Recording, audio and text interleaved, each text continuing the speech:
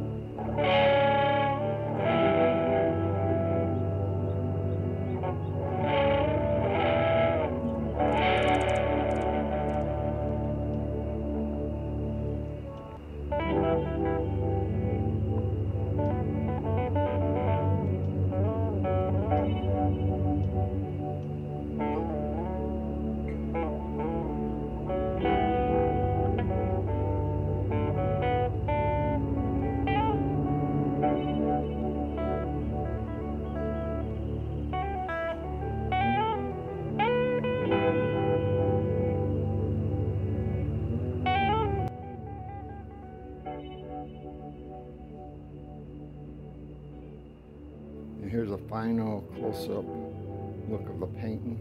I hope you enjoyed it, and I'll see you in the next painting. Thanks for watching.